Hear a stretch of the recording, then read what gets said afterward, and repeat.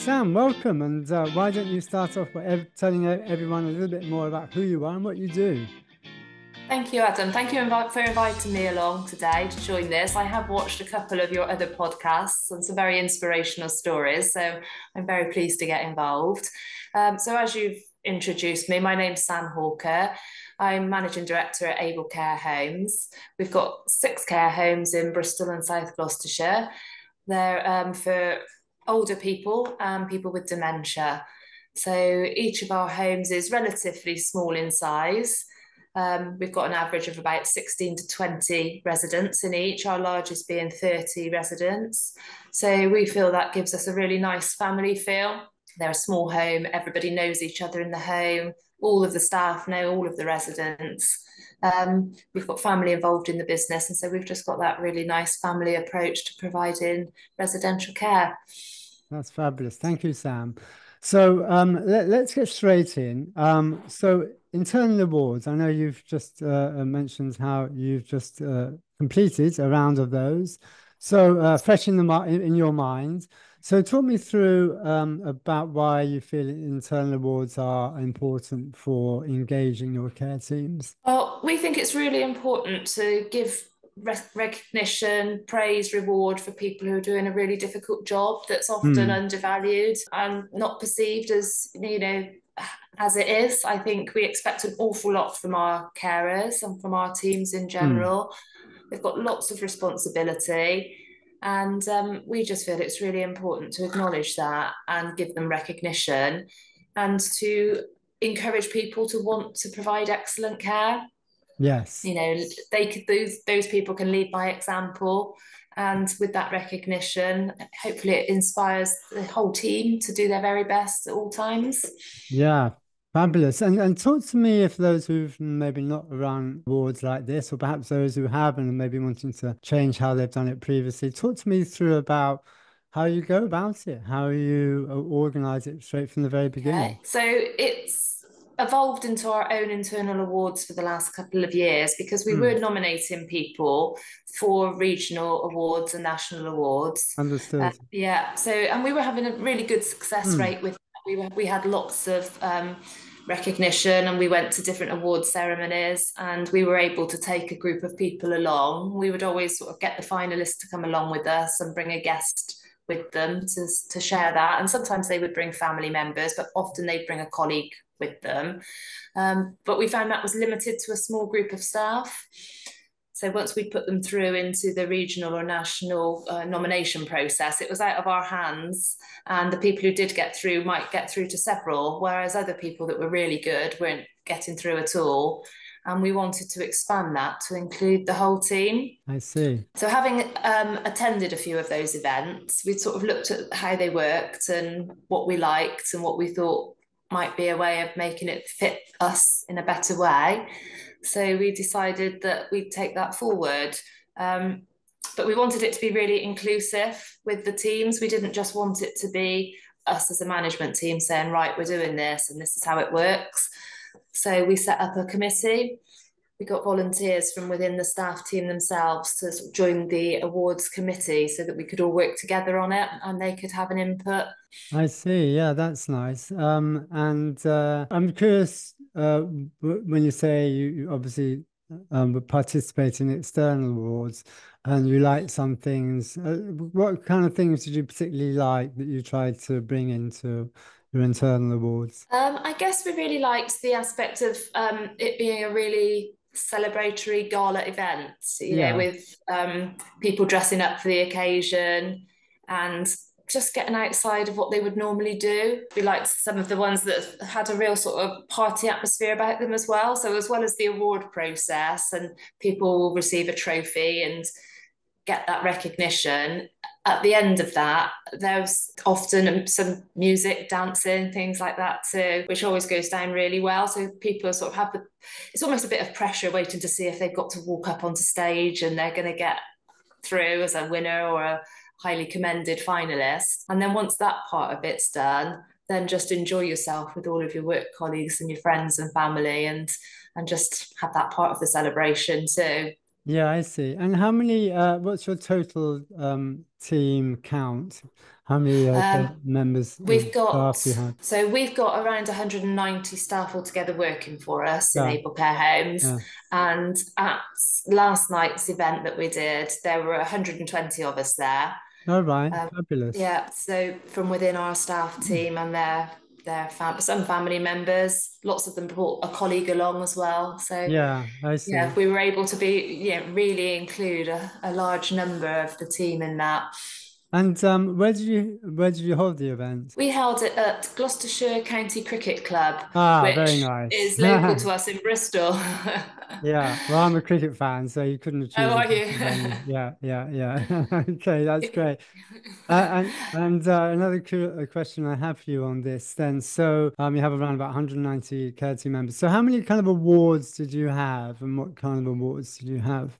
We had 14 awards in Yeah, total. right. We had a highly commended and a winner for each of the categories. And actually, in one of the categories for newcomer, we had two highly commended because it was just impossible to narrow it down to just one. So we had a wide range of categories. So we had from the most improved care home team, we had team player award, we Hmm, had an amazing carer award, which had the most entries of all of the I see. categories. Yeah, yeah. Yeah, we had one for the Rising Star. Okay, fabulous.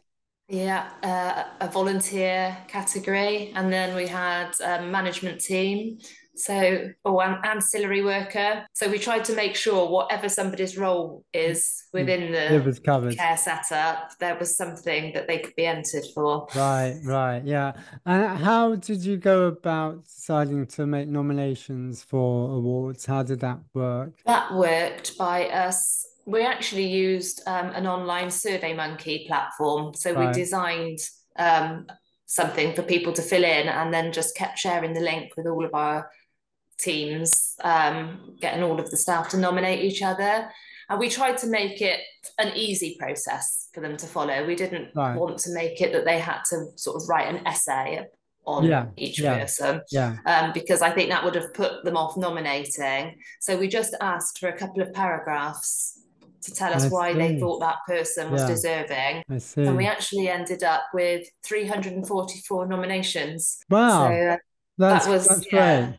totally amazing. Yeah, Um, yeah. and it So was so nice to read them and what they were yeah, saying about each other. yeah. I guess that must have been interesting for you, particularly Yeah. as leading from the top, so to speak, to see what others your team are saying about others. Did you Yes, find because I anything find surprising in that at all, or interesting in particular? Um, I just find that sometimes it's harder. You don't always hear the day-to-day good Hmm. news stories coming out. It's like being managing director. Sometimes you obviously hear about any issues that are going on and anything that needs sorting out, and then hear like some of the amazing stories that have happened. But everybody's doing so much on a daily basis, and that's what really came through from the nominations. And it may be that one member of staff may have had about 5 or 6 nominations from different colleagues. And then when you read the whole picture of it put together, you really got the essence of that person in their day-to-day work. And Yeah, I see. that was really nice. Yeah, oh, that's great, fabulous. So it was held at the cricket club, and did you? What? I'm just curious. What kind of? So you had like was it a sit down meal you had, or a buffet, or Yeah. something like that? Right. Yeah. Yeah. Yeah, we had we chose the cricket club because we had to find a venue that was large enough, Right. Yeah. and we wanted somewhere because it's a summer event with outdoor space. Right. Yes.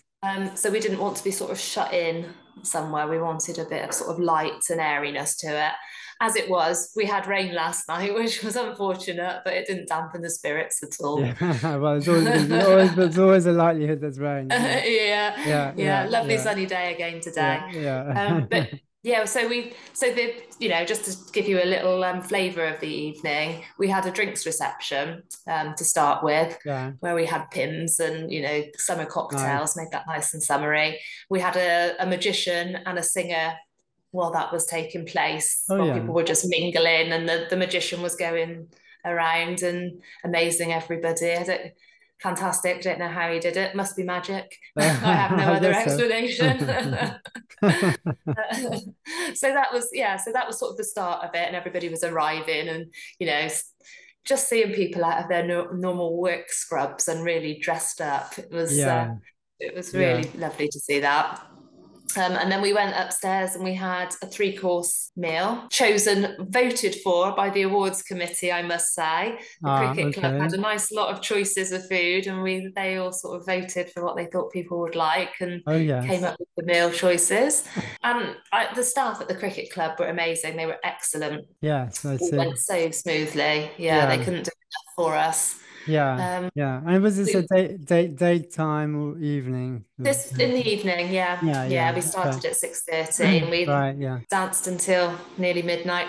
Yeah, oh, fabulous. So, Yeah, well, it sounds I mean, as you say, number of nominations was great. So it sounds as though certainly you were very pleased with how it all went. And yeah, would definitely. you are you planning to do this regularly? Is this going to be a yearly thing? I think you mentioned Yes.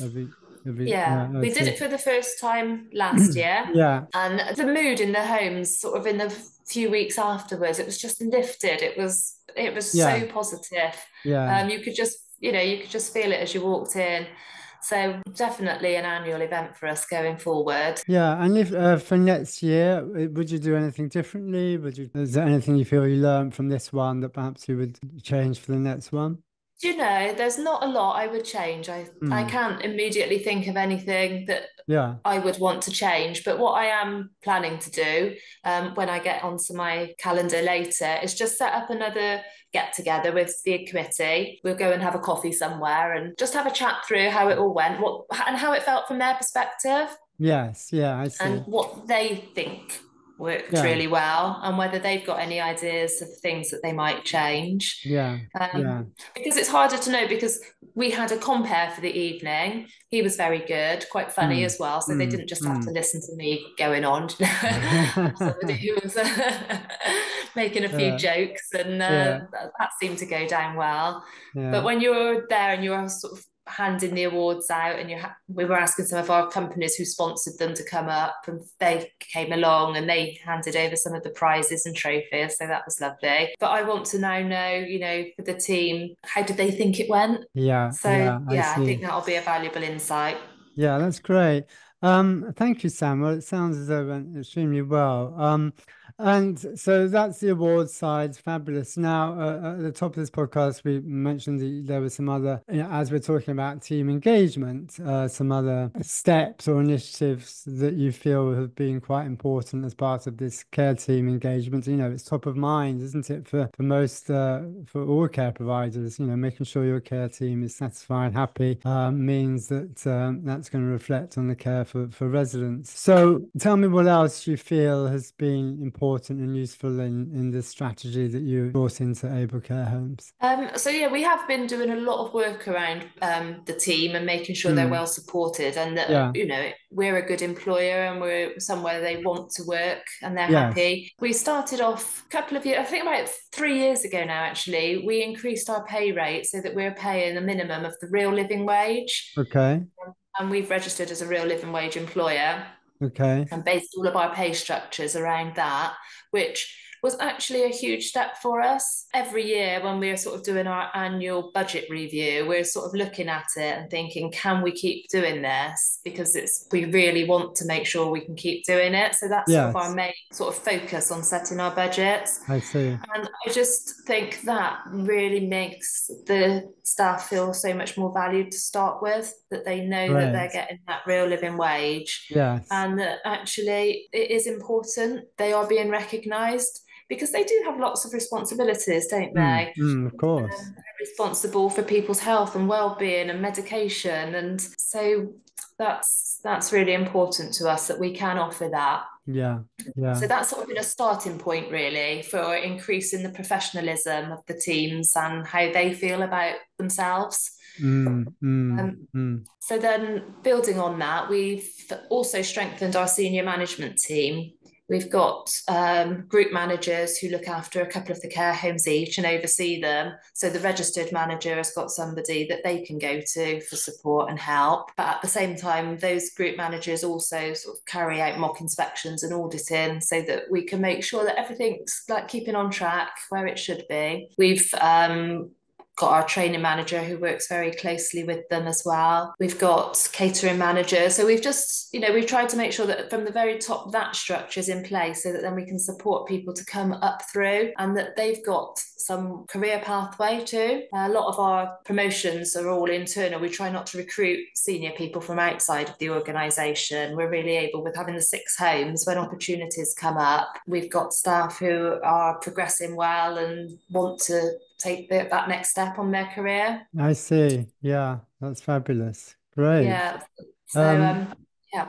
yeah, and that's wonderful. And anything else you feel that's been particularly useful? Yeah, we've so just building on what I was saying, we've sort of Mm. formalized that a bit more now Yeah, because I we can see see. that at the moment we've got a really strong group of staff who are doing well. So we've created a management development program ourselves. Ah, okay. So where we've got people who are wanting to progress and maybe we haven't got an opportunity for them right now, we're implementing training and group meetings and discussions just to get them ready for when that does occur and then they can take that forward because what we don't want to happen is to sort of have our best talent then looking elsewhere for something because they're I sort of see. thinking right Yes, of I've course. I've been, and staff from any level can enter that. So maybe it's a care assistant and they want to move on to be a senior or a senior who would like a deputy position going forward. So anybody in the company is welcome on that programme and getting them ready Mm, for the next step because we mm. keep hearing about career pathways in social care and how they don't, I don't know, people perceive that they don't exist, but we think, well, they can exist. You've just got to create I that see. That's very interesting. Yeah. yeah. And on that side, you obviously, you've been in the sector for a long time, and you've got this good experience. Are you able to see quite quickly if someone's like really good and has got really the right attitudes and values, and you feel like, I just want to keep this person for as long as possible? Do you ever have that sentiment? Yes, definitely. I Mm, think that's mm. really apparent with some people Yes. that, Yeah. yeah, it comes through very strongly. Mm. Some it's different for everybody, isn't it? So some Yeah. people join us on college placements Mm. or work experience and then they come to work for us as a carer and it might take them a little time to grow into that position Yes. and then that's really nice actually. We've got some seniors carers now who'd started off as college placement Oh, really? Yeah. volunteers coming Yeah. in. And I would say some of those were quite obviously very young when they first came, didn't Mm. have that confidence. Yes. And then just as their confidence has grown and then their desire to sort of take on more responsibility and to really do all they can to make the care for the residents the best it can be. Mm. Mm. That's So fun. yeah, Yeah. and we really encourage sort of innovation from the teams and share your ideas with us, and we're always willing to try things. Mm. Mm. That's fabulous. Sam, thank you so much for sharing all of these insights and expertise. Is there anything that we've not covered that you feel would be worth covering? Just trying to think now. No, I think really it's just building up that strong, caring team and having care Mm. for each other, Mm. and then that enables people to care for our residents in the best possible way. Yes. So it Yeah. all does come back to that sort of family feeling about the homes and the way things work together. And people wanting to be part of that, just wanting to be part of that AbleCare Homes family for us. Happy staff means happy residents. So Sure. Sure. Well, that just shines through. yeah, that's great. Well, that's I think is the best place to end this episode. So, Sam, thank you so much for being on the Care CEO Success Stories podcast. I've got one more element just to mention. If anyone wants to get in touch with you, perhaps about the awards, maybe just talk with you a little bit more or get another insight, how might they best be able to get in touch with you? The best way would probably be to send me a message via my LinkedIn profile. Yeah. So Yeah, yeah, I'd welcome that. And if anybody wants to know any more, message me via LinkedIn and we can have a chat. that's perfect. Thank you, Sam. Once again, thank you so much for being on the Care CEO Success Stories podcast. Thank you, Adam. Thank you for inviting me. It was nice to talk to you.